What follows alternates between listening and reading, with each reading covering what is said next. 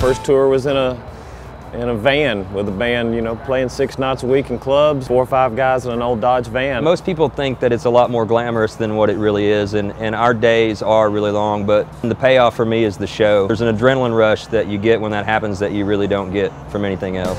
And all I know now is it's going good. You got your hands up, you're rocking in my truck.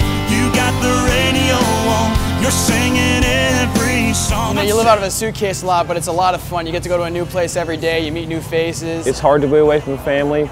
I'm probably gone 200 days a year, and that never gets any easier. 200 days out of the year, I'm not at home, and I'm with guys on my crew. Out here, it's been more of a extended family. I hate being away from my family, but I do love what we do. I guess it's in my blood.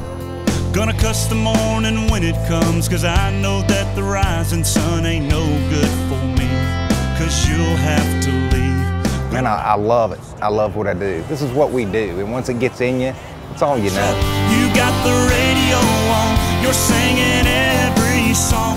The first song of the night, when the lights go down and the crowd goes crazy, right as the band's walking on stage, to me, that's what it's all about.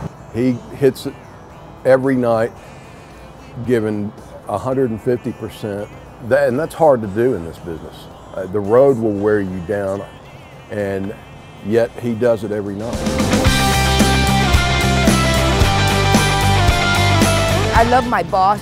Luke is just utterly awesome. He's being true to himself, and he's being true to his fans. You can look out there and every one of them looks like they're about ready to bust.